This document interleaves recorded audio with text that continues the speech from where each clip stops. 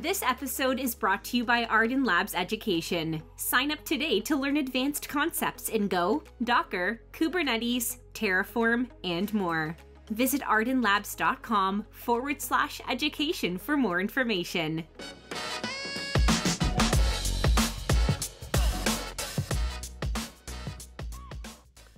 Welcome to the Ardan Labs podcast. My special guest today is John Doak. John, where are you coming from today, man?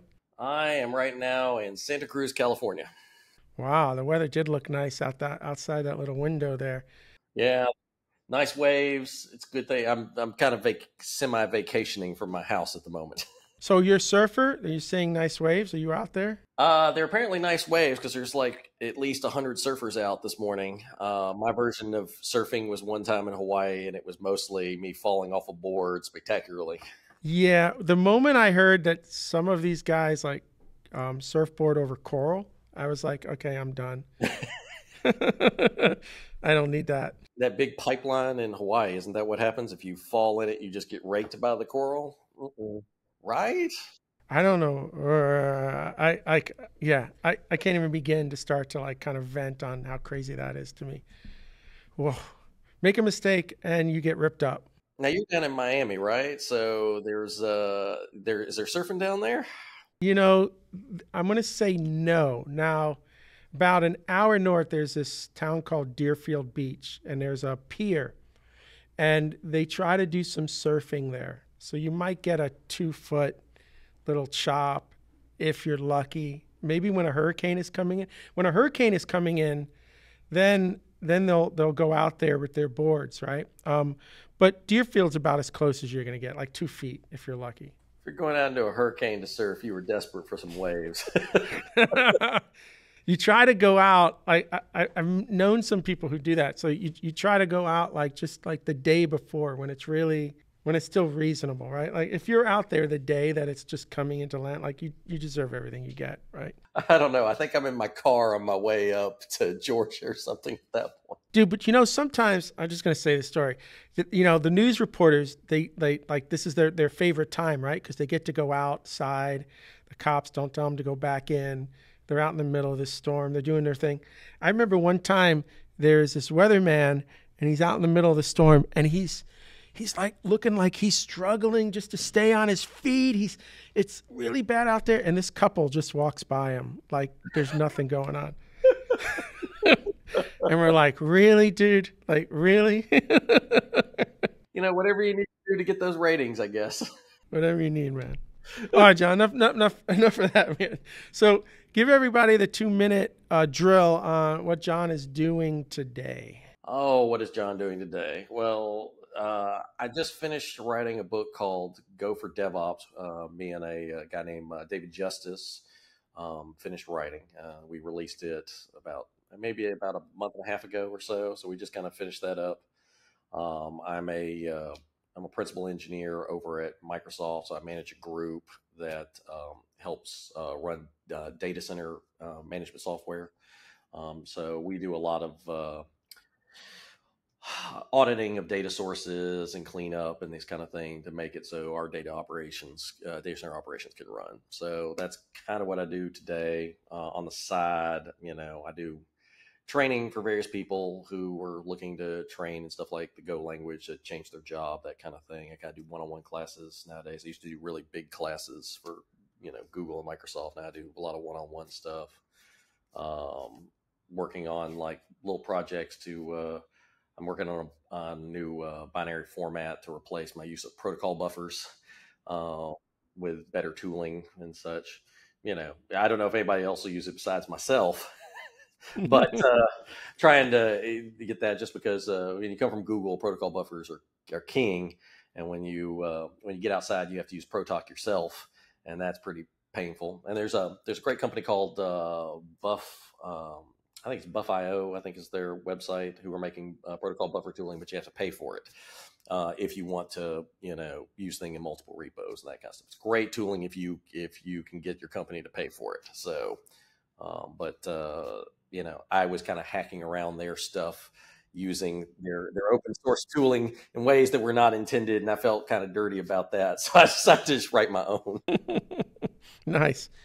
Are you leveraging or using Go at your day job to do some of the operational stuff you're doing? I have only programmed, and Go is my primary, more than my primary language. I mean, there's been a couple times I've like had to step out and touch some other code, but since Go was pre 1.0, so I haven't. And when I came over to Microsoft, that was part of my deal was that I write. How long did it take you guys to write the book? Because I know the labor of love that is. So I'm always, congrats, first of all.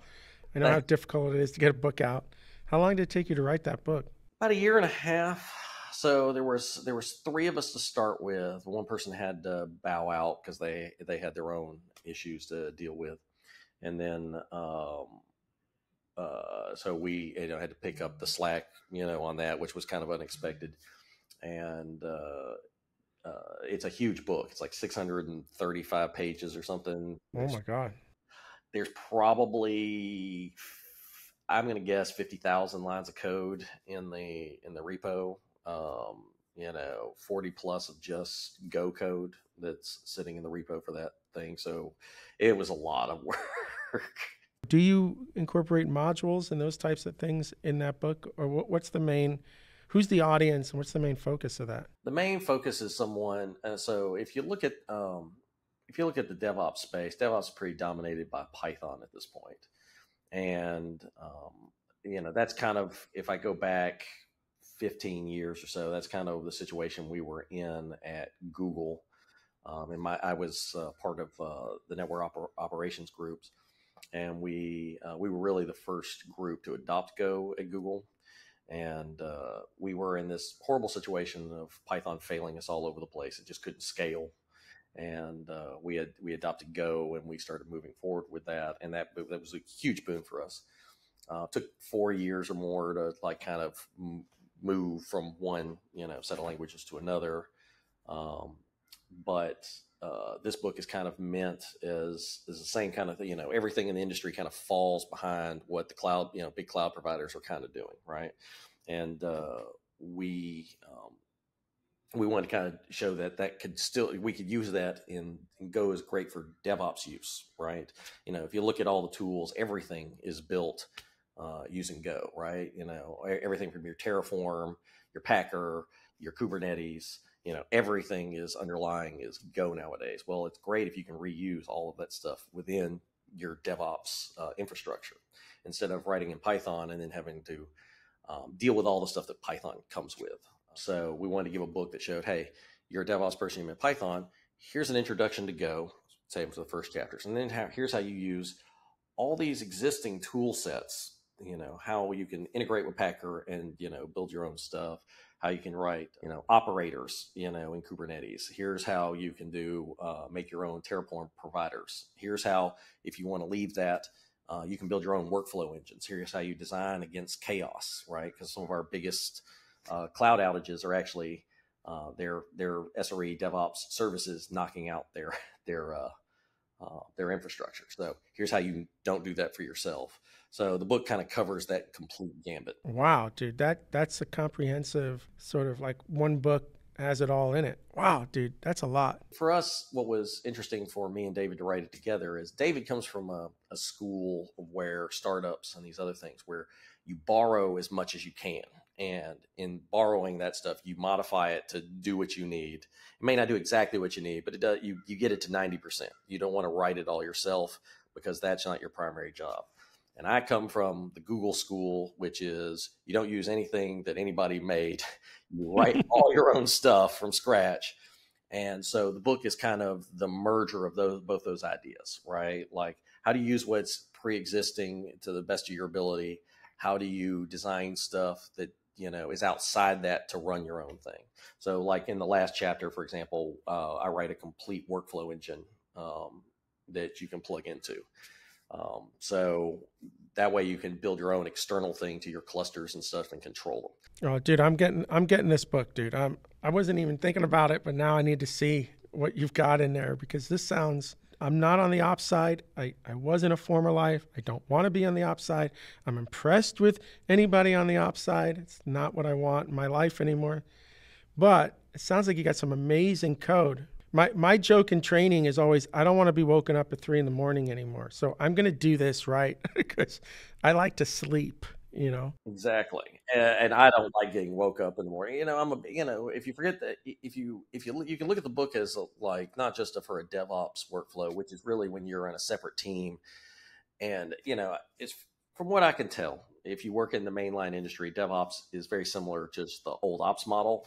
Someone throws stuff over at you, so you get woke up at 3 a.m, right? But, um, and you want to get out of that situation. But this is also a great book for no ops people who are, not in the DevOps field, but they're deploying their applications.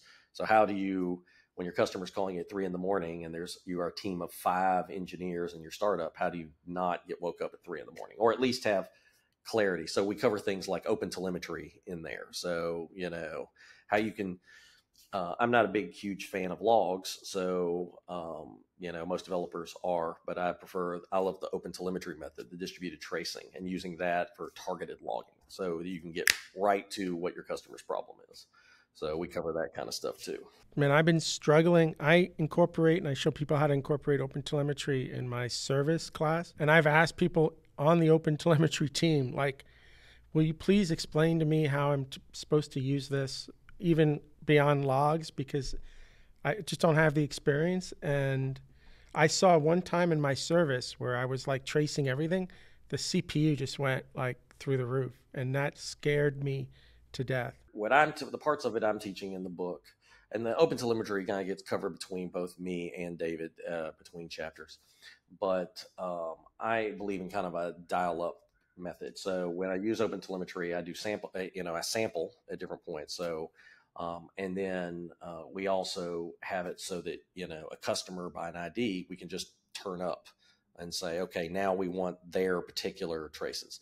We can also whitelist them and allow them to tag what they want us to trace. And then they get a number, and we now know exactly what to look through for their problem. So, which is, kind of key for customers.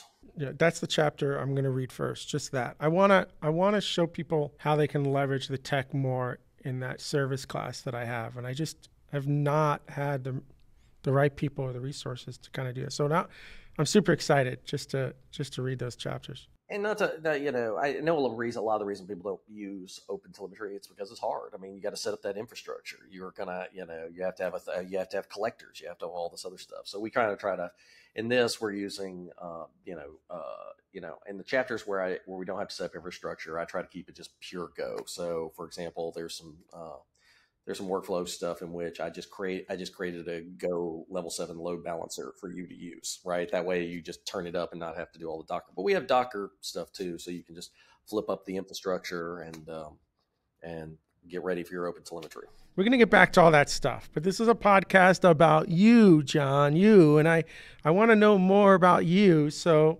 help everybody out first. What year did you graduate? I'm going to age you now. Sorry. And you're still younger than me, so it doesn't matter. What year did you graduate high school, John? I graduated in 94. 1994. Okay, that's when I moved to Miami after graduating university in 91. So that's a good year, 94. That's okay. And I imagine you graduated in high school in California? No, Tennessee. That's where the accent's coming from. Ah, Tennessee. The only area of Tennessee I know is Nashville, because I have a home in Huntsville. So I've been to Nashville, which is a crazy city. I don't know. Nashville is it's too wild for me, dude. I'm slowing down. But we're kind of in Tennessee.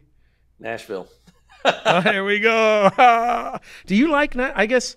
Okay, I got to ask you the question. Do you like Nashville? Like if you go back there, and what are your thoughts on Nashville?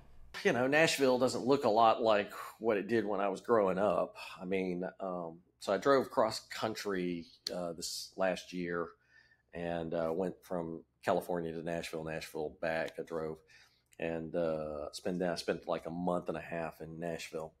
And I toured some people around who were visiting me from some other countries, and I was touring them around the state.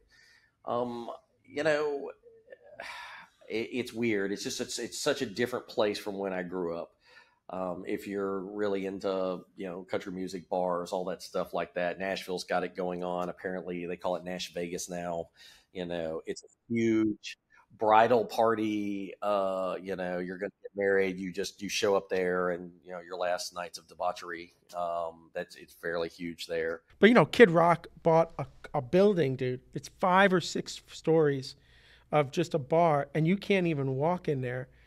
And it's like mind-blowing to me that you've got that many people just partying at that level. I went by that a couple times when I was, because I ended up, was at the Johnny Cash thing, and then we were, listening to some music, and there's a thing right down the street from the Kid Rock, and so I was down there a couple times. Eagles were playing at the auditorium when I was down there. There's just so much music scene going on there, and music's good. Yeah, the music's good. There's also plows with people being plowed. Literally get plowed carrying people. So yeah. Yeah, I don't know, dude. I think I love the scene in Miami, but for some reason the scene in Nashville is a whole nother level. It's not my thing. But if you're young and you're looking for that, then Nashville, you gotta check out Nashville. Yeah. So you graduate in '94 in high school, but I want to talk a little bit about kind of high school. What is your first memory of working on a computer? Like what's your earliest memory? I think it was helping my sister with punch cards, maybe. She was doing some class. I want to say it was high school, and she was doing punch cards, and I was helping, write something for I guess the card. I remember the cards coming in a box, and, you had to keep the order of it for it to execute your program. I never saw the machine that it went into, and it was like writing numbers on it to keep, so that I guess if they fell, you knew what the order was. That's my kind of earliest memory. My really doing stuff was probably on TSR 80s and Commodore 64s. Do you remember how old you were with the punch card stuff? Like I have to be 100% accurate, but she was doing high school level work with punch cards. Yeah, so I've got 3 older siblings who are more than can be some of them are more than 10 years older than me. So yeah, they were doing some punch cards. She's probably doing it at McGavick High School, I would guess. I could be wrong. Maybe she had gotten to college, but I'm pretty sure it was high school. And you remember doing some programming on a TRS 80? I did do a lot of little basic programs on TRS 80s. Do you remember how old you were, what grade you were in at the time you were? Because you didn't have that machine. That machine must have been at school, right? Or you had the machine? No, it was at my house. Oh, you did. Okay. Who brought a TRS 80 home? My father. So my father was an attorney, and so he was kind of fascinated with computers to some extent. And during that period, he got more into computers a little later.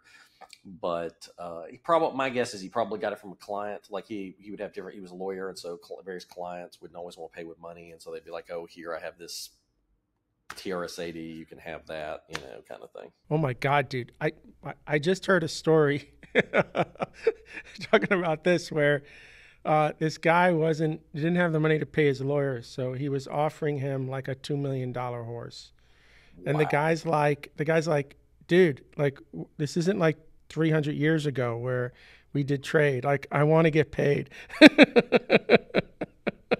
Imagine that. I don't have the cash for you here, but I got this horse. I promise you, it's worth $2 million. Go take the horse.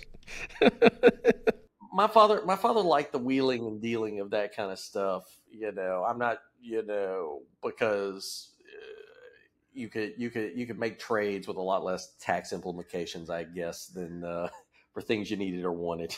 But that's wild. So do you remember, like, maybe you're in like middle school, junior high school, or is this high school where you kind of No, this was, I had maybe in elementary school by the time when I started on the TRS-80.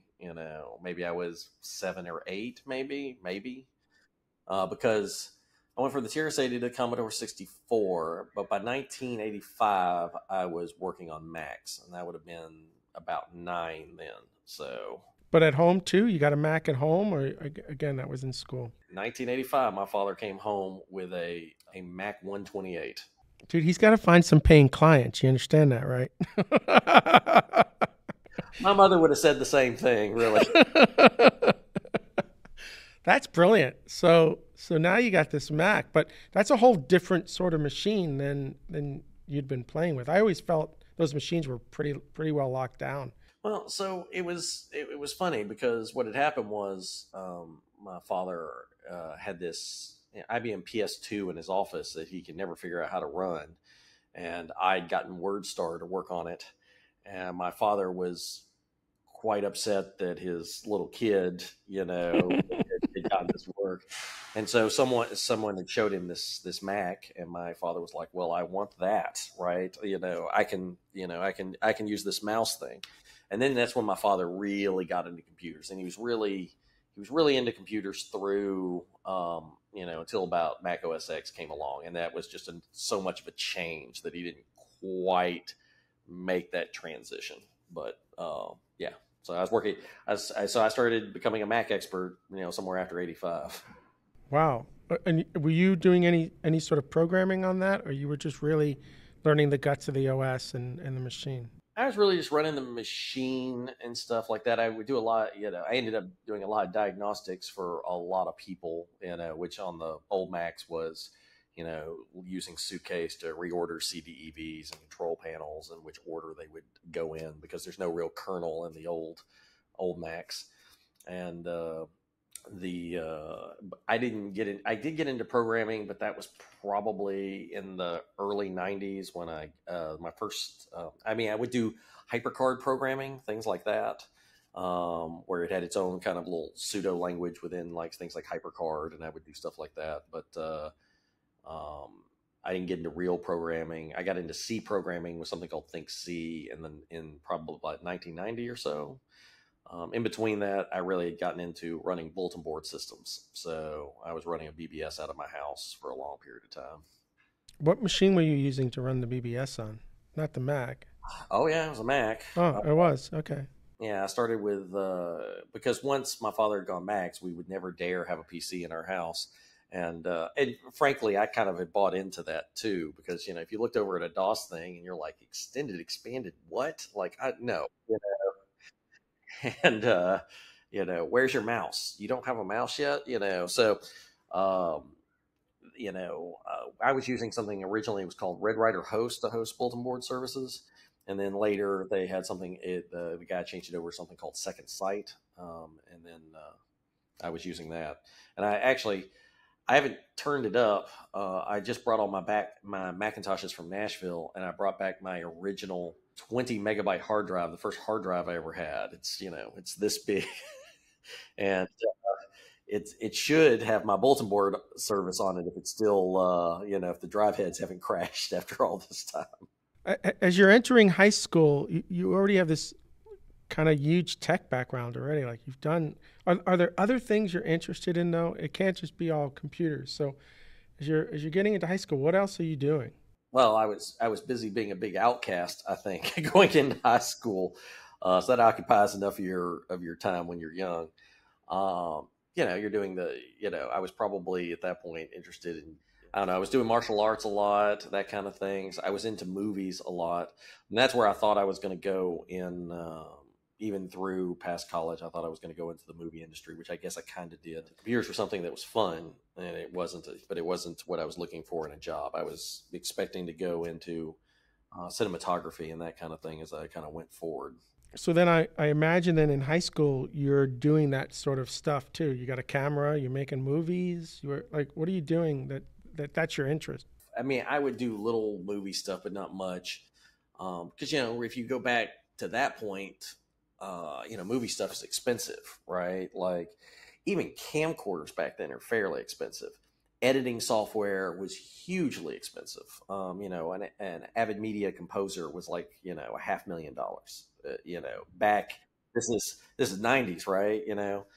When I got into college, I started getting access to stuff. I started doing some, radio work, and then I started doing, I started interning for a company doing, where I was helping to re-edit, some music videos and car commercials, things like that. And I got my but don't jump that far. I want to stay in high school. I want to stay in high school for a second because I'm trying to get a sense of what you were kind of interested in. I know that you're you're getting really good at the operating system and the systems and fixing that, and you're doing some of that work for people. But your interests seem to lie somewhere else, and maybe you just didn't think that that was something that you can do as a living, or it just really wasn't interesting to you as a living.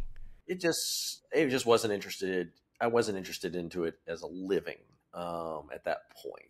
It was just something I did that was kind of fun, and I helped a lot of people would come to me all the time, and I would go fix their computers and all this other stuff.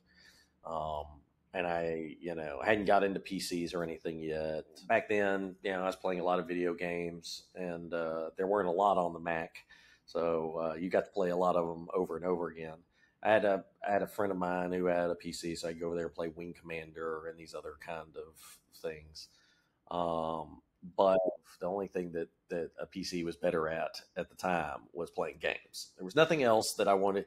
If I wasn't playing a game, I was that. So on my Mac, I'd be doing things like I'd use something called Macromedia Director, and I would make little animations and things like that. I would make interactive ones with HyperCard, because you could trick HyperCard into animating stuff by making it move through cards fast and things like that. And of course, I'm the worst artist. Like, I have no skill at it. So, Welcome to the club. so yeah, so I was doing a lot of that kind of stuff. I was doing a lot of sound design too. There was something called Sound Edit Pro, and I got my hands on the little thing with them, because back then they didn't have even dedicated mic ports on these old Macs. So you had to like hook in through some type of serial port with a little, sound edit box that you would buy from, I think the company was called, I think it was Macromedia owned it. But yeah, so yeah, I'd be doing, I'd be doing all this weird stuff with sound, like I was going to become a sound editor or something. It was just fun stuff to play with back then. So no sports, no music, no karate. You were doing karate.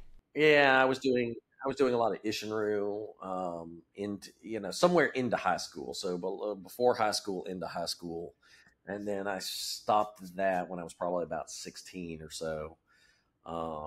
No, I played sports all when I was young, and I'm terrible at, I don't mind playing sports, but I'm not gifted in any particular sport.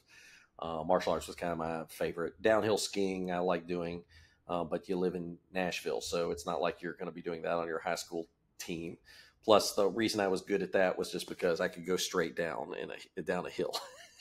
If I had to be doing all the curves, then all things are off. But gravity was my friend. So as you're in your senior year in high school, you got to start thinking about what happens after high school. So what were those conversations in your head like? Like what were you thinking about post high school? Well, I was thinking, really, how do I not fail out of high school? That's what I Okay. was, that's what I was, that was what I was first thinking. After that, there wasn't really much doubt that I was going to go to college. That was kind of the expectation. I was going to go into college. The next thing was, okay, now that I've managed to not fail out of high school, how do I manage to get into college? So, Wait, before that, I struggled to graduate high school as well. Like, my history teacher found as many points as he could in my final essay to get me like a 66 on that final report, or I wasn't going to graduate. I just wasn't mature enough in high school. Like, I didn't take it seriously. But did you have a similar story? Was there like one or two subjects that were just really tough, not interesting, or was it an immaturity level like me? it was different.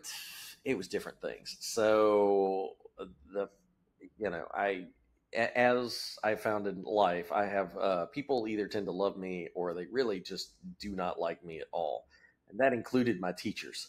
So I had teachers who really loved me, and I had teachers who really didn't. So I had one or two who were particularly trying to fail me out, and a few who were trying to keep me alive. I struggled with mathematics. I would say what I would say is my brain was probably about 2 years behind where it needed to be. I think we all, the school system kind of expects you at an age to be here and the stuff, but biologically, I think we our brains mature at different levels. And I think mine was probably about 2 years behind what it needed to be to absorb some of the mathematical stuff. So I did fairly well in English and those other things when I wasn't upsetting teachers, and foreign language, which is a skill that never came into. I bribed my way in high school. I bribed my way out of French, for example. That's how I passed, is I bribed the teacher. So um, You do what you got to do, John.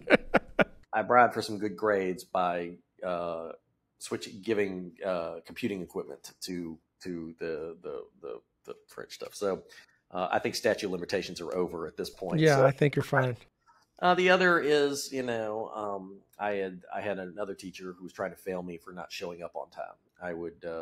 It was my first class. I would never show up to that class because I didn't learn anything from the teacher, and I was having to be tutored by a friend of mine at Vanderbilt University in the evenings, and he did not take my assertion to him that the reason I didn't have to come in was because he couldn't teach anything, and that I was getting all my teaching from my tutor, and I was passing all the tests, but I wasn't showing up on time. So they can also fail you for not showing up on time.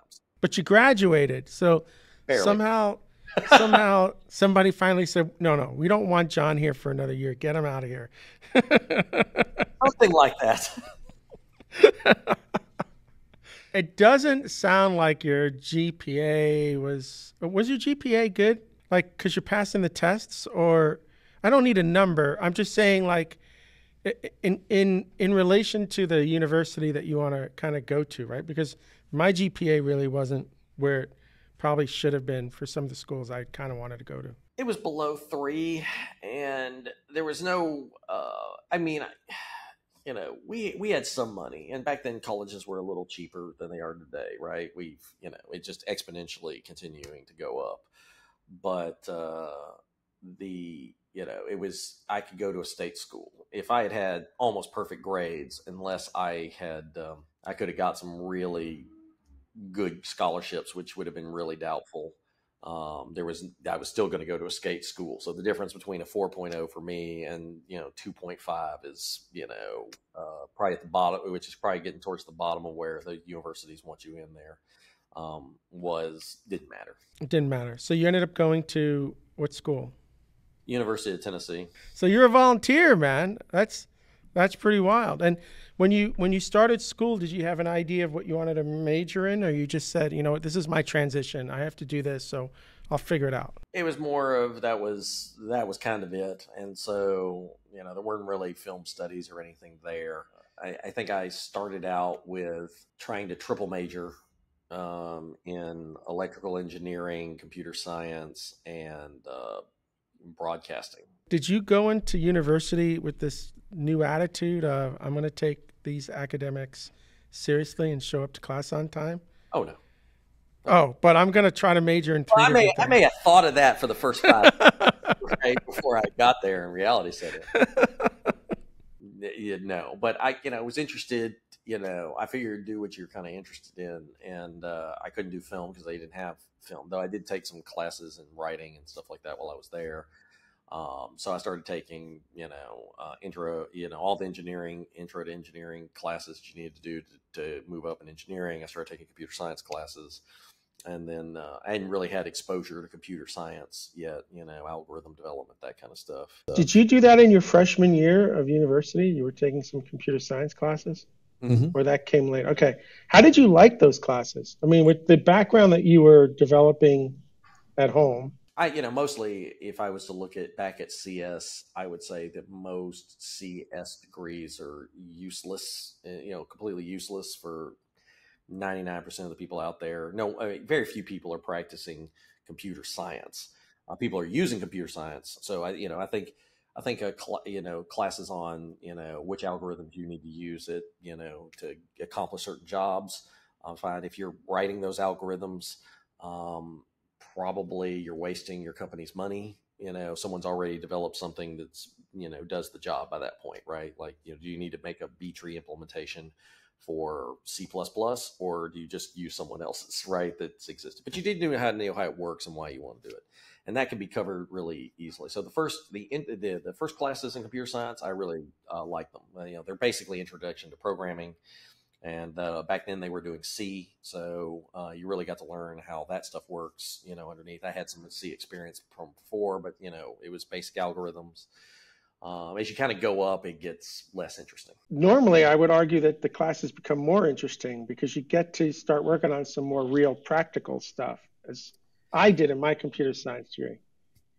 I didn't find that. I mean, all the stuff that I learned, when you start doing it as a real job, like, the importance of tests and why you use certain things, and and you work on real problems, that was kind of missing in my degree program. I mean, we made, I remember making things where, Godzilla had to move around and, crush things and, on my sun station and things like that. But there wasn't really a lot of practical stuff. It was like, here's algorithms, and you would use them when you are trying to do this and know how to write them.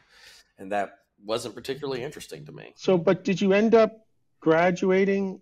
Let's just put, I'm a bad student, so I'm going to throw that out there. But at the same time, I was also suffering from, I had these horrible migraines, and I would have about 2.5 weeks of every month I was knocked out. I'd started in high school, the last maybe year or two in high school, and it just kept through university. And I was going to all these doctors. They back then, they were just starting to have some medications for people who had who suffered migraines. I would literally almost go blind, like, for a bunch of that time, because the pain would be so bad from light coming in. You had to stay in a completely dark room, and you couldn't have any noise and that kind of stuff. It was just awful. Is this still happening today, or? It slowly started going away in my 20s, and by my mid 30s, I was only having a few a year, and then now I don't have them at all, almost. Whatever was going on in your body at that time,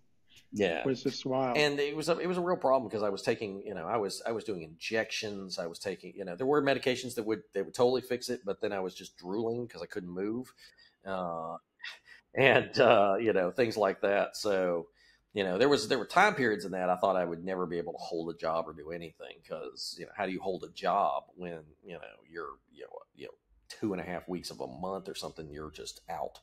And that makes, passing college kind of difficult. I'm a procrastinator anyway. And again, I'm not a great student. Sometimes I'm just smart enough. I can kind of get by. But if you got that kind of thing going on, combine laziness and, bad student with, debilitating, illness, and you're not graduating. So you dropped out after that 1 year, or your second year? Or? No, I went in 4 years. And after 4 years, my parents were basically like, yeah, let's, you got 4 years, and so, let's not, that's what you get. And I'm like, that's reasonable, because you weren't required to give me 4 years of anything, right?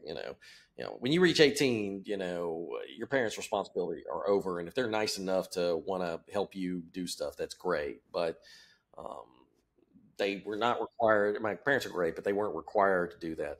And to be fair, I think they were trying to, or my mother specifically was trying to, make me take something, try to do more on, to graduate.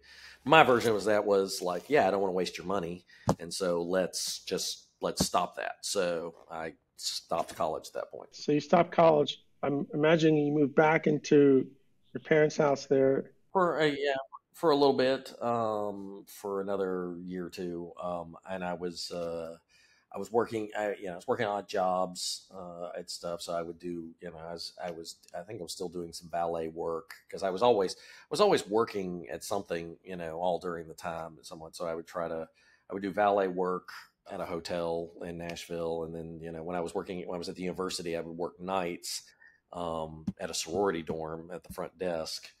Because if I got a migraine, I just got a migraine. That was just what it was, But it's at night. Is that like a security? Kind of like, so at the University of Tennessee, they don't have sorority dorms. They don't have sorority houses. They have a sorority dorm. Um, and so I would work the front desk there as security, I guess, a little. Mostly, because guys weren't allowed in. I think, and they were all, Except you were allowed it. except for I was allowed in. Look, I'm not saying it was a bad job. I'm just saying. Actually, I'm more interested in the best car you ever got to valet. Actually, I never did that job, but I always imagined, like in the movies, somebody shows up in a Ferrari or something, they take it out. So I wasn't, honestly, I wasn't really into cars all that much at the time. Maybe if we'd had some classics come in, we rarely had that. The most expensive car of the time I ever saw was someone came in a Maserati, and the Maserati. It's funny because the Maserati's battery died for whatever reason, and we had to jump it off in the garage, and I was jumping the Maserati off, but I had this old El Camino, and the way the wires were done, because we had rewired it ourselves, the positive was black and the negative was red. My boss is watching me like hook in to the car, and he's like, "No!" I'm like, "It's okay." 'Cause I thought he was going to die right there on the spot. That is that. Okay.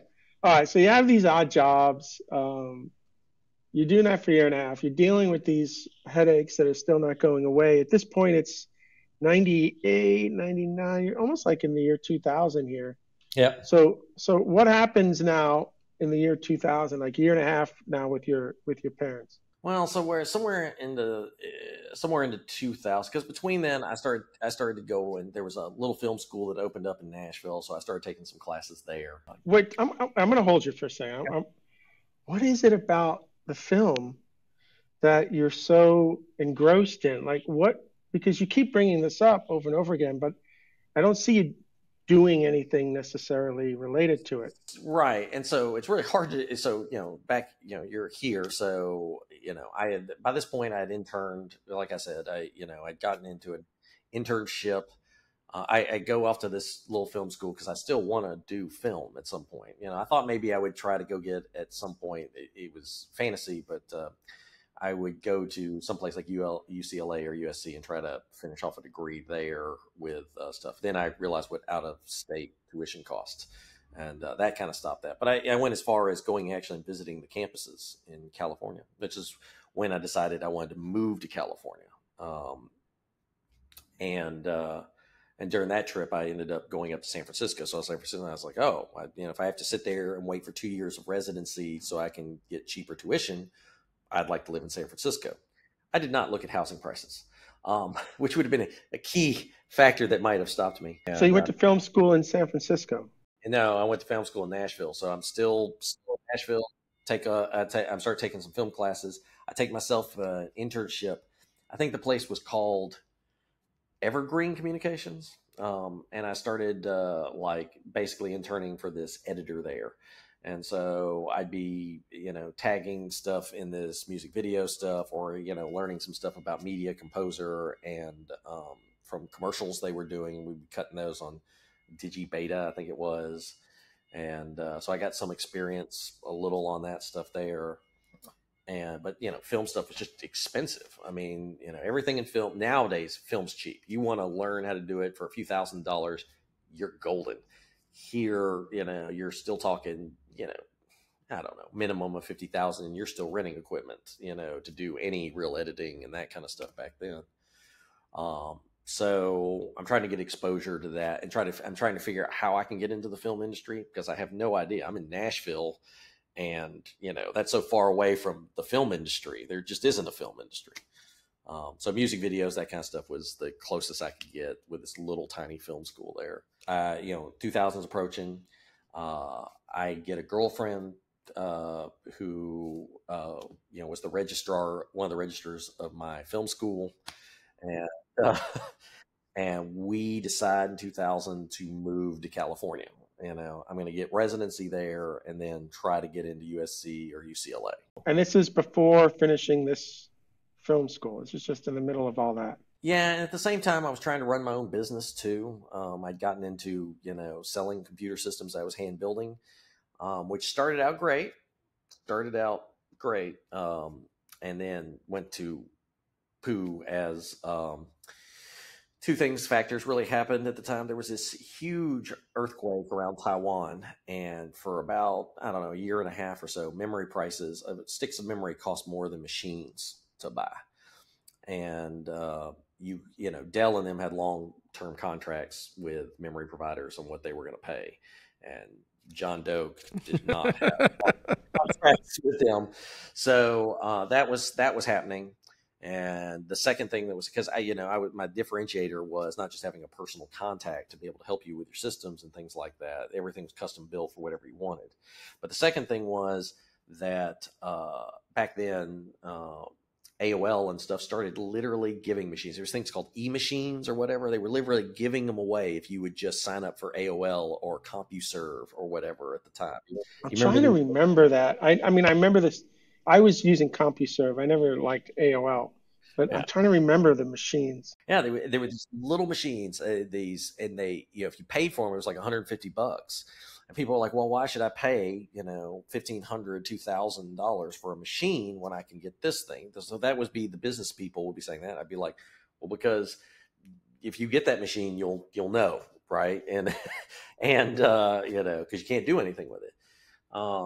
I still had some gamer stuff, but then once the memory thing hit, that was really a problem. And I was like, you know what? I just need to shut this down and go off and do this other stuff. So then I'm packing up a car and moving to California. Wow. With your girlfriend? With my girlfriend. And you knew where you were staying? Are you already? Nope.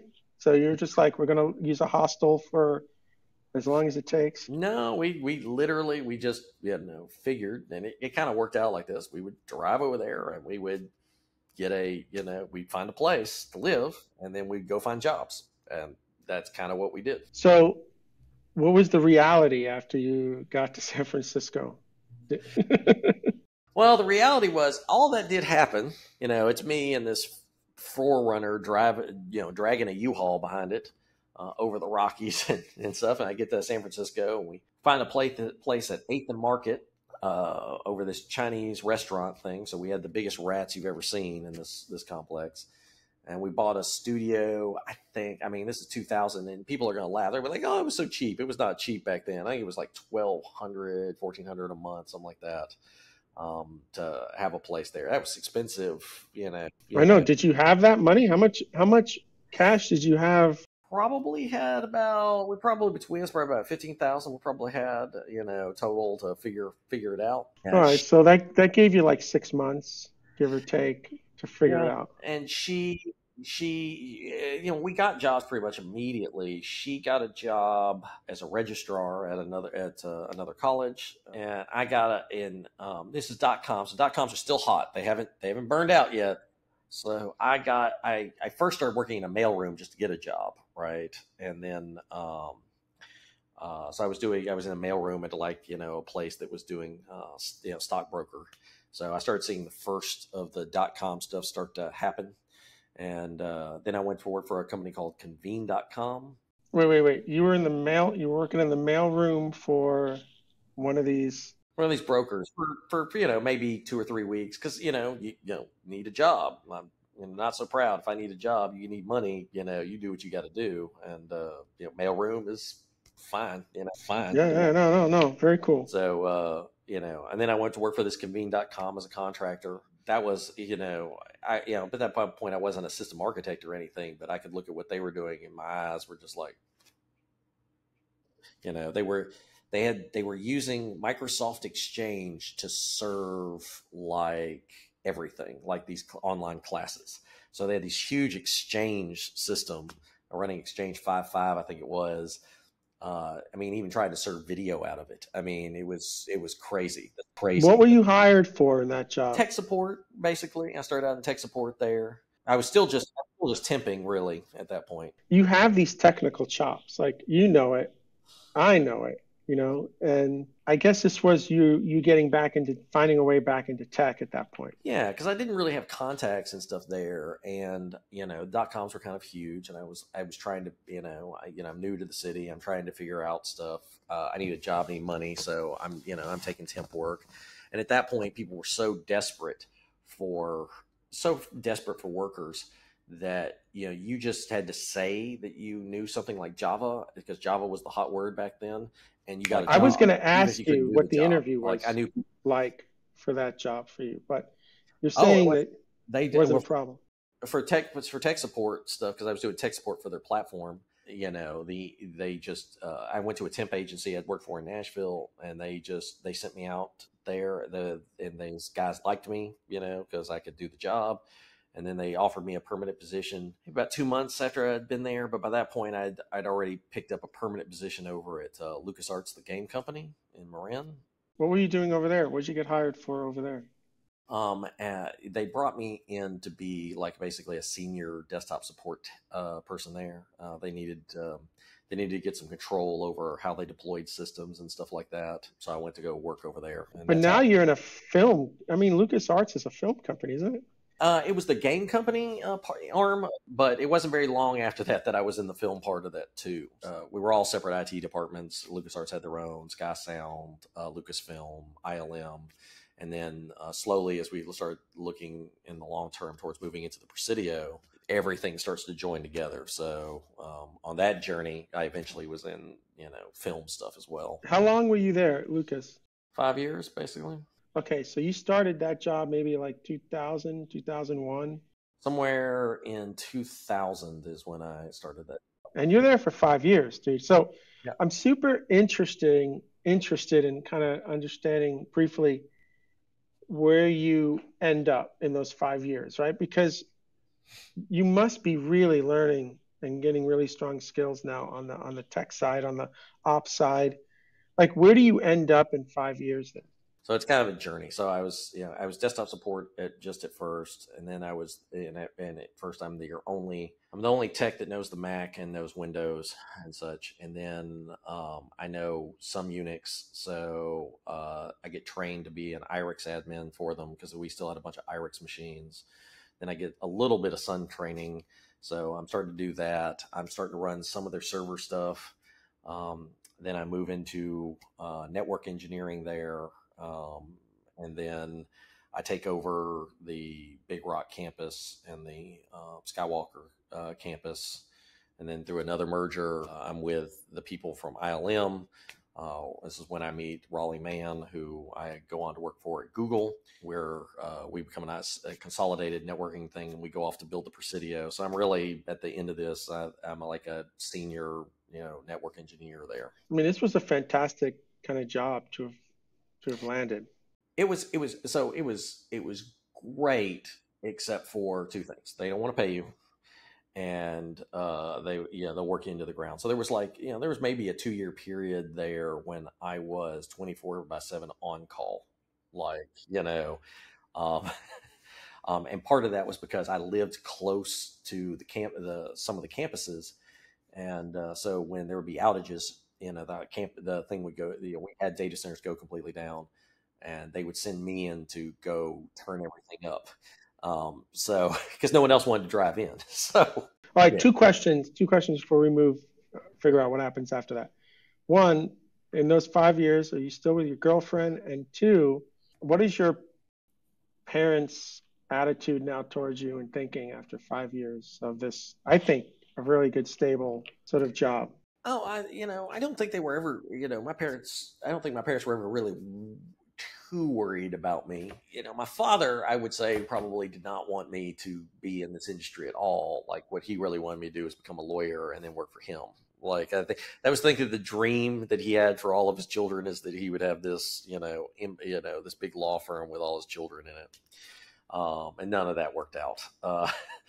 But I don't think they were really worried about me. And I would take them into because when I was in IT and I was doing certain things there, I had access to pretty much everything in all the campuses. So I took them on the Big Rock in the middle of the night and showed them stuff, that you couldn't see otherwise. And, I toured them around the, stuff. If their friends came in, I would tour them around Skywalker. So they were happy go lucky. I just imagine that they must have had some negative thoughts when you just packed up your car and went to California. I can't say they weren't totally worried. I think they were more, to be honest, I think they were more worried about me going out there with the girlfriend than I think they were me going out there. But and to answer your earlier question, yes, we're still together by the end of this 5 years. I'm guessing it then at the 5 year mark here, you're starting to realize how good you are, how underpaid you are,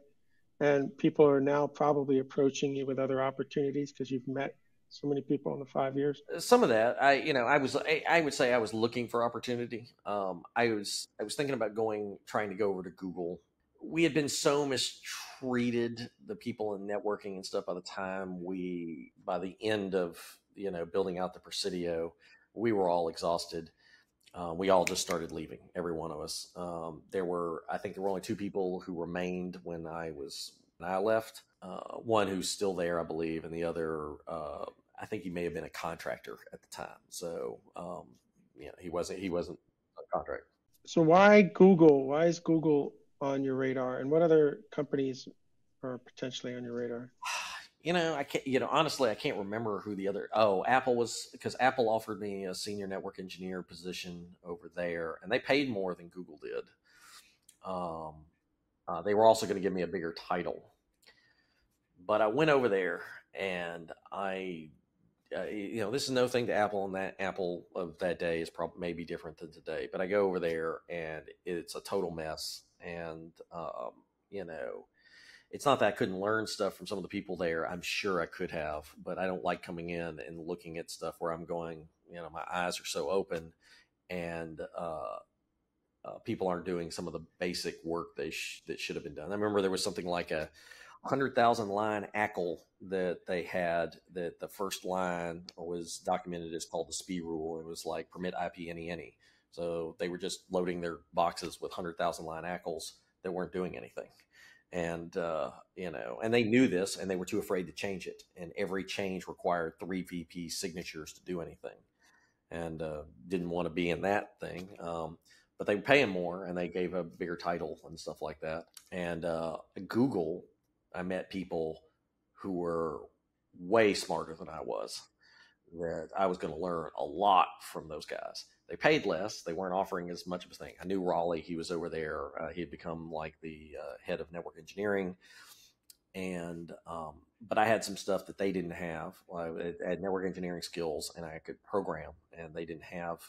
They had they had a net tools department. It was just kind of starting. But they wanted some engineers who did that. You met Raleigh at Lucas, or how did you meet Raleigh? Yeah, I met him at Lucas. He was the head of networking there. I got merged in with him as the like all mergers, when the Highlander thing came, there can be only one, and various there's two networking managers. Mine was gone, and then the new network, he became the head of network for everybody, and up above him, the director of IT. One person went, another person claimed the throne. So Raleigh finally says, "Hey, I got a position over here for you." He said, "Well, it didn't work quite that well. You got Google's. You got to go through the interview. Google got to go through those interviews, or at least back then you did. It's a little different now. They can move you through if they want, but back then it was a lot less of that." Were you nervous? Were you nervous going through the interview? How long did that take to interview at Google? It was probably like 7 or 8 hours of interviews plus a lunch break in that. And that's it? And then they made a decision? Because today it's like 6 months, right? Like 3 to 6 months of. Well, yeah, back then it did take longer because, so having been in the interview process at Google and still knowing something about it today, usually it doesn't take that long. 90 days maybe at most. But, the interview process, back then was a lot less solid. So, less of a process. You interview with a bunch of people. They scored. It goes to hiring committee. The hiring committees met whenever they did back then. But when I got hired, the founders had to sign off on you. So your stuff went up to a founder review, and Sergey and Larry personally looked over your stuff before they checked the box, and they would reject some. Maybe about 6 months into when I was working there, the founders just couldn't keep up with that load, and it changed. But yeah, so I was nervous because I had to turn down the Apple job in that, and I don't want to be at Lucas anymore. And I'm hoping that Google's going to say yes. And I think it took 2 or 3 months. But you got it. That's brilliant. I did get it. But I don't think it's because I was brilliant. I think it was more because they were understaffed and they would hire any person who would take that pager from them, just anybody. I was on call like the first month I was there, and this is the most complicated network I'd ever seen. And they were just like, they just threw the pager at you basically and said, "Sink or swim, buddy." Dude, I had one job where the database was running on a Unix machine, and they gave me pager duty, and I had I was a PC guy. I had maybe spent a week with one guy banging out some commands to keep the database up and running. And they gave me the pager for this system, and it goes off, and they're like asking me questions. I'm like, dude, I'll hack on this thing, but I mean, it was stressful at the time to just be thrown into a support and not know anything. I remember being so I lived in Marin. I'd have to drive down from Marin all the way through San Francisco into the South Bay. And so my commute was like 3 hours a day. When I was on call, I couldn't even leave the house because I couldn't get there in time without getting hit with 1,000 pages. And I remember like the first week I was on call, I remember being in all of NetOps could fit in a room. We're having our staff meeting. And Ben Trainer, the head of SRE and stuff, comes in and he's like, yeah, everything, the whole network's dead. And he throw up a thing showing like every data center to data center is dead. And I'm the person on call trying to like figure this out. And you're just like, oh God, oh, This is why I got out of ops. One of my first jobs, it was to manage the IT stuff in this small company, including the Novell network. Yeah. This was back in 91. Yeah. I was writing code, but I was also responsible. And I remembered every time something broke, it was because a piece of hardware failed. Yeah. And this was 91. This was not like, we'll get it in 2 hours. This was me learning to be strategic and have closets full of NIC cards, full of these cards, full of those cards, so I could fix it. And when you didn't have the card, everybody's on your ass. Hey, when is it going to be fixed? What's going on? It's going to be fixed. Dude, I can't fix this. I don't have what I need. And It's like your fault. And I said after that, I'm never doing this job again. I'm going to be a software developer because if there's a bug, I can fix it. Yeah, and if it's hardware, look, I'd be on call at Lucasfilm. They had this, we bought this equipment called Foundry that got bought by Brocade, which is now Dell, I think. And they had this thing that everybody was going through, this Molex issue. And, so like every optic on these things died, right? So randomly. And so, 3 days a week, you're in there after hours replacing hardware. You don't have the hardware, that stuff doesn't come up. Game developers are, if they're in crunch time or whatever, they are not happy people when their stuff doesn't work. We even had someone try to kick in a door on us into the IT room because we had locked doors at the place because they were having an outage and they were so mad, right? Because they had a demo due and it's due when it's due. I just hated it. I hated it not having the ability to fix it. And back then, at least, it was all hardware. So sometimes you're just waiting for a hardware part, right? And you want to be the guy who didn't stock the part. And then you got to justify stocking the part, to somebody somewhere who's going, when some of those parts are expensive, when you're like, yeah, it's $10,000. It's like, well, how long can we be down without it? And you're trying to get them to pay. You know what we did in this company, because I was so adamant about having spare parts. We became some sort of vendor or something. We didn't have to pay taxes. We did something where we could buy wholesale and not have to pay tax. So reseller, you became some type of reseller? We became some sort of reseller on paper, and we were able to get the parts cheaper. Like, that was kind of cool, right? Yeah. Okay, we got 20 minutes left here. I want to cover kind of where you are today for sure. Tell me how long you were at Google. 12 years, 12 and a half, something like that. 12 years. Whoa. Dude, that's like a lifetime and a half for anybody at a tech company. That's a long time, dude. It felt like it at the end.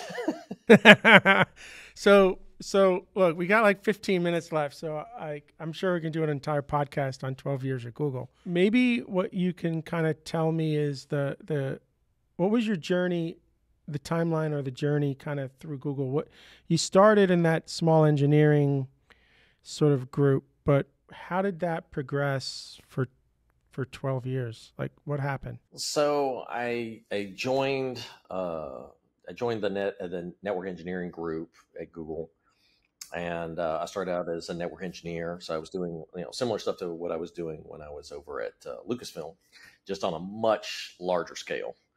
And there was so much to learn. It was crazy. And I started I started really on a journey with more network automation. So when I was at Lucasfilm, I was automating myself out of a job while I was there because I didn't like to do work, the same thing over and over again. I don't like to push the button like the Jetsons guy. So started automating my way. So when I went to Google, one of my first jobs there was automating things like all their rack switch upgrades for all the racks in all the data centers. So I automated that out, and then started automating everything there. So I started as a real, doing things that looked a little more like scripts, moving to things that looked more like services. And then I started really moving into building large services, orchestration services for network rollouts. Most of the network rollout code was generated by me for their B2 backbone, which is their vendor backbone. And then as part of that, they didn't really have a role for a person who was like me. And so they created a role in SRE called the network systems engineer. And so I became the first network systems engineer at Google. And then, then I was an SRE at the end of that. So, just kept accelerating that journey. So mostly. Let me ask you a question. Let me ask you a question, because first of all, my networking skills are like pretty pitiful. I can code a socket and send data across it, but beyond that, I'm done. You're using the word network in a very liberal way. And when I think network, I think that you're focused on the Cisco routers and all that connectivity, but it also sounds like you're responsible for the software that's running on the network. Yeah. So when I started at Google, we were almost exclusively in our backbone. We were using Juniper routers, and still they're using Juniper routers today. And we slowly introduced a couple others into the network. But at that scale, you need software to kind of manage that, right? Everything from like peering. So someone wants to peer with Google, and we want to set peering. Do you want a network engineer to waste hours doing that, or do you want software to do it for you, right? Where the people come in, they sign into a peering account, and they register. We approve the registration, and they can reserve a port, pay us, and then have BGP set up automatically for them and things like that. But also like when we want to change metrics, or you want to apply BGP-LU to a connection, or you need to update your SRLG maps or your ACLs or all these other things on 10,000 nodes. And at the network level, more than the service level, any mistake is catastrophic. So we had outages due to people where a one-line change wiped out things like Asia, just gone, the whole network gone. And with networking, that's really easy to do. So what you want to do is have machines in the way to do it for you.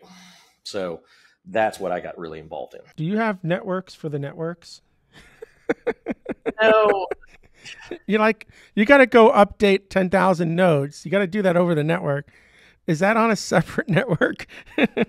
No, though you do have some backup. So, and then there are networks for networks too. Like when you look at their because Google is, when I was there, started making their own network equipment because they needed the networks to get cheaper. So, for example, we went from buying rack switches from vendors to building our own rack switches, to building our own cluster switches, to building our own inner data center connected switches, and then those all have to be managed by software we write. The platforms group does. So in some of those, there's actually the control plane network that controls, the stuff that's actually pushing traffic is actually another complete separate network. But you also have we would have dial up in case the router completely failed. for some of these routers. So if they were critical. And keys to the building when you wipe out your BGP information, right? Like Facebook did.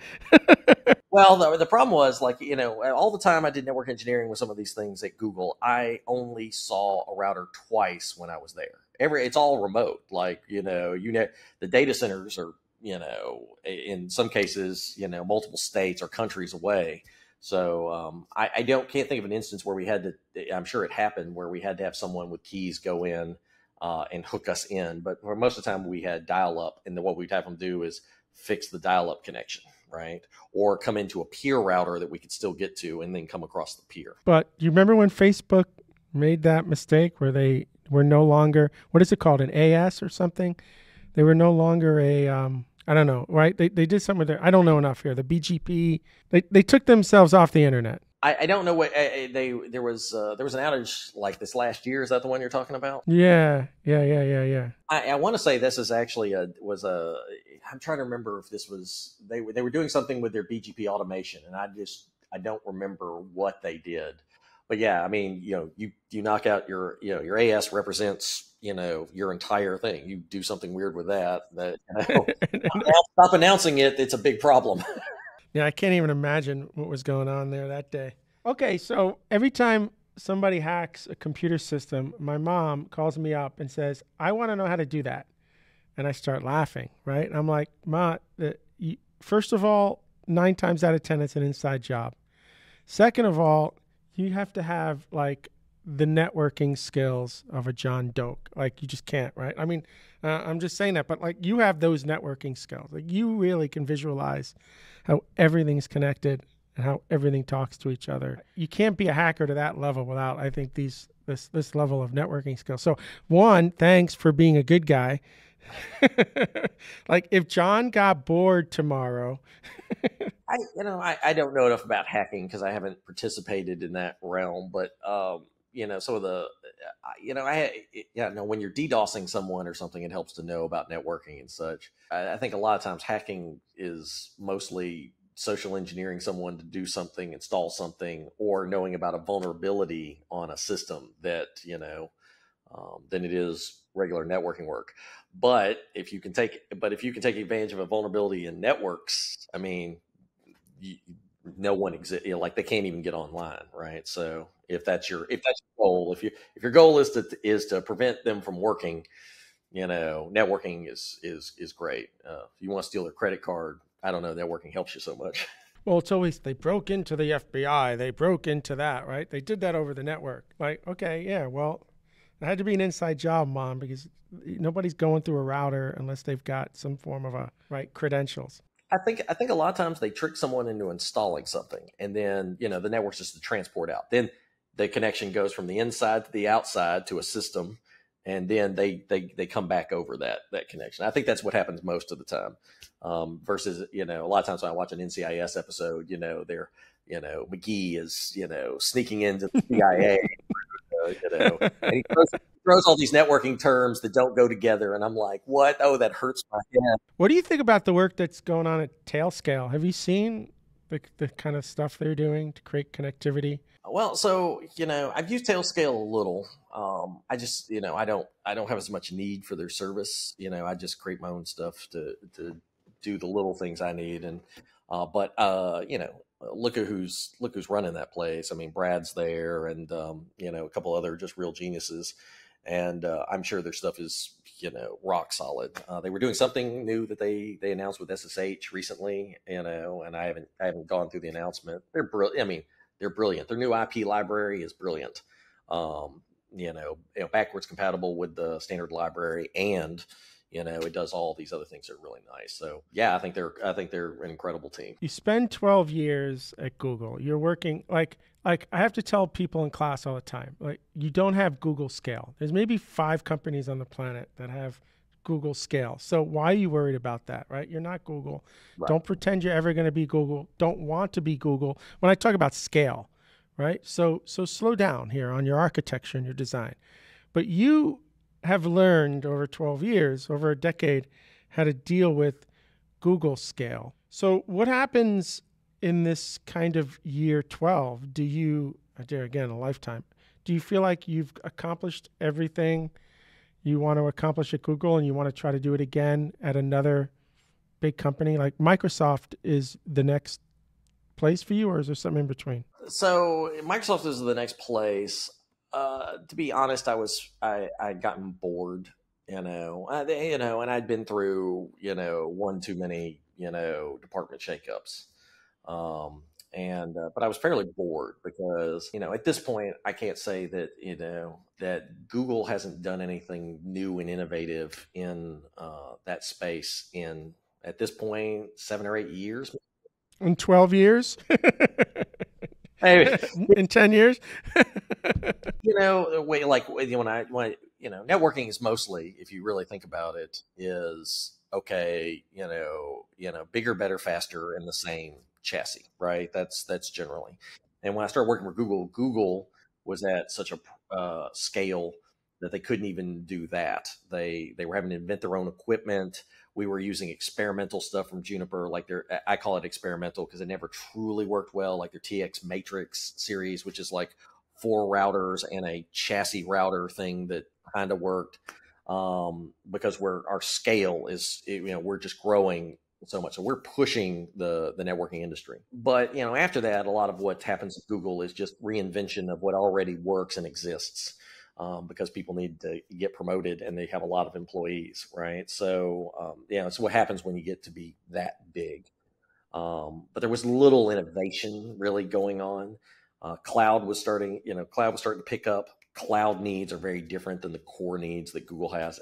Google, for its faults and its stuff, their core development infrastructure is amazing, right? People compare like Borg's internal thing to Kubernetes on the outside. They kind of are the same, but in that Kubernetes looks like it's based on Borg, and that's about where the similarities end. Borg is superior in every way, but Borg doesn't let you do anything you want. You do it one way. That's the only way anything's done. But all that is completely integrated together from the development environment all the way up, and you don't get choices. If you want to use an RPC service, your answer is Stubby, which is the internal version of gRPC.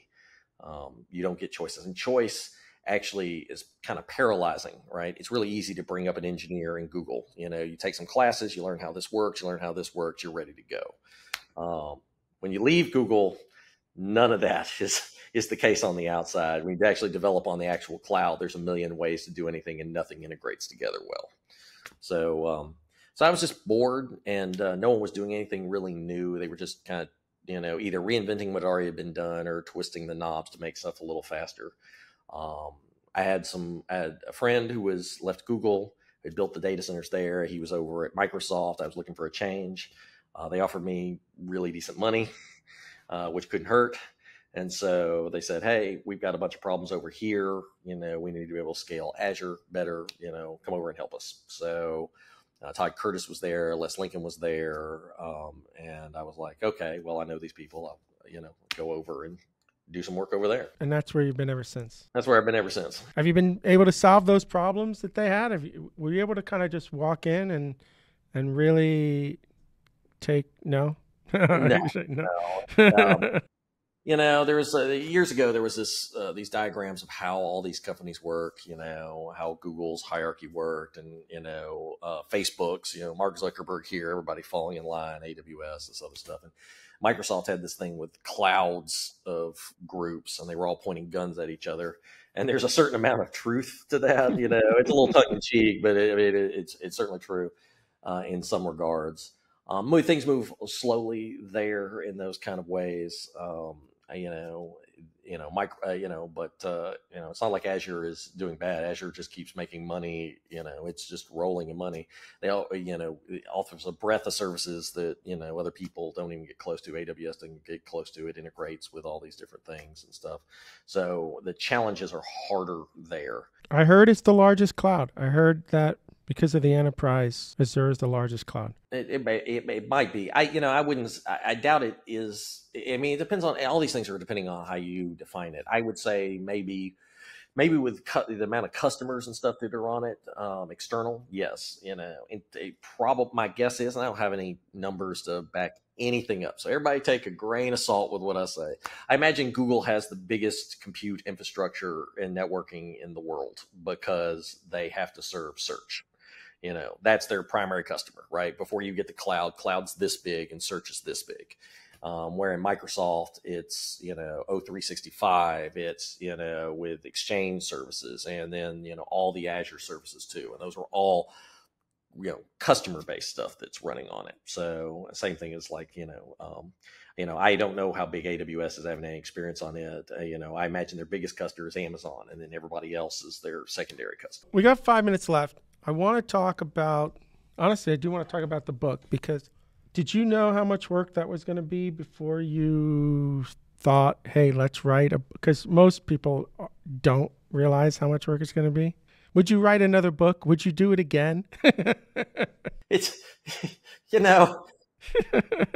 it's like if someone gets run over by a car and you ask them if they're going to cross the street right after it happened. I'm not really sure. I knew it was going to be just a ton of work. But knowing it and the reality of it end up being two different things, because life hasn't hit you and everything else. And so, when I got approached, we're deep in the pandemic. I'm not going anywhere. I've been sitting on a couch for, or sitting in my house for, months. And so I'm like, well, I ain't got anything else to do. So sure. And even then I was kind of like, do I want to do it? My wife was like, no, you should absolutely do it. You should do it, and I'm like, sounds like work, and I'm allergic to work. It's work, man. That's why I got into automation, is because I wanted to not do work. So, would I do it again? Let's talk in a year or two about that. And it's a massive book. So it's amazing. It's amazing. I said I would never write another book after the one that I wrote, and I ended up writing a second one, but it took maybe 6 years to get over the to first get book. Me there. Yeah, and I still have PSTD. I have it still. Like I can write a blog post. I'm good. You talk to me about a book, and I start to shake, man. It's 18 months. If it doesn't take 12 to 18 months, I don't know what the quality of the book is going to be. And the publisher was on us like every day. Like they're just that. If I wrote another book, I would write the book and then say, I've got a book to the publisher. I wouldn't go the other way around again. Yeah, and I self-published the second one primarily too because of that. I just didn't want that pressure on me. When it's done, it's done. And even that still took 12 months. So yeah, I get it. But I'm excited. And you said the book I feel like the book's been out. The book just came out the last few month weeks. And a half, this is ago, probably about 2 months ago, maybe. Nice. I'm most definitely buying this book now, just for the open telemetry stuff. I want to get your thoughts on all of that. That sounds super interesting to me. I want to learn that tech more in terms of. You're the second person I've heard now. Maybe the third or fourth person I've heard now about replace your logs with tracing. And honestly, I think maybe I'm too old, like I've aged out, but I can't wrap my head around that idea just yet. So I want you to I want to read the book and be convinced. Just think of it as, just think of it this way. Targeted logs, just the logs you want, right? That's it. Instead of parsing through all the stuff you don't want, and how you're always looking for that needle in the haystack, you just get the logs you do want, and with metrics. So, that's really your difference, and across all your systems.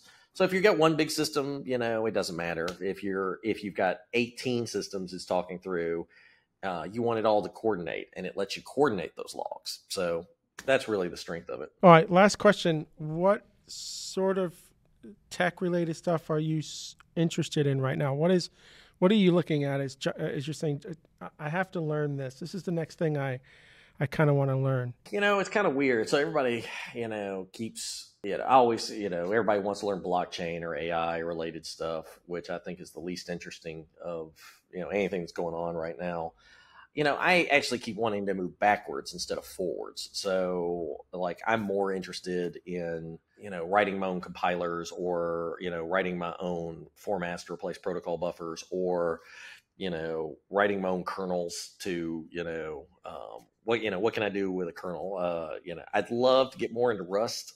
My problem with Rust is not that it doesn't look like a great language. I've read a book on it. It seems great. I can just never find a project that is worthy of that kind of speed, and pain, because it's more painful to go through. But those are the kind of things I'm more interested. I'm more interested in stuff that was developed in the '70s, how they did that.